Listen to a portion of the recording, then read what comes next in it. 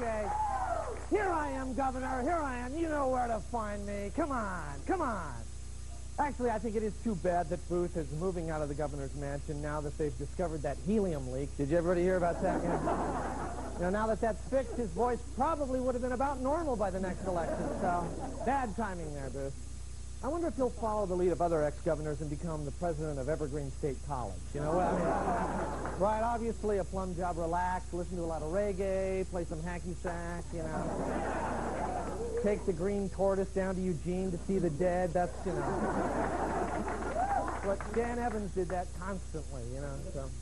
I wonder what they're handing out at the governor's mansion this Halloween, too. I wonder that. I hope it's something good, because I'd hate to fight my way past the state patrol and only end up with some candy corn. You know what I mean? I hate that stuff.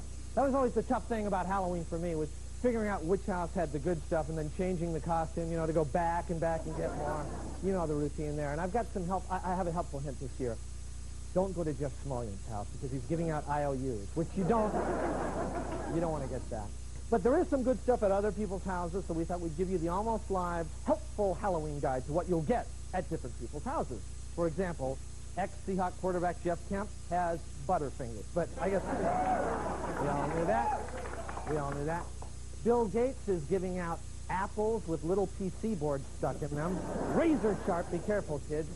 At Wayne Cody's house, it's, sorry, kids, I ran out of candy. Well, don't bother going to Wayne. Don't bother the Wayner, okay. The Mariners' own Dave Valle is giving out used baseball bats, but they look brand new. They look brand new. Brian Bosworth, suckers, which is appropriate. At the Evergreen State College, whatever it is, don't eat it. Do not eat it. And finally, UW football coach Don James is serving up roast Oregon ducks. Freshly roasted. Right today. Served up fresh.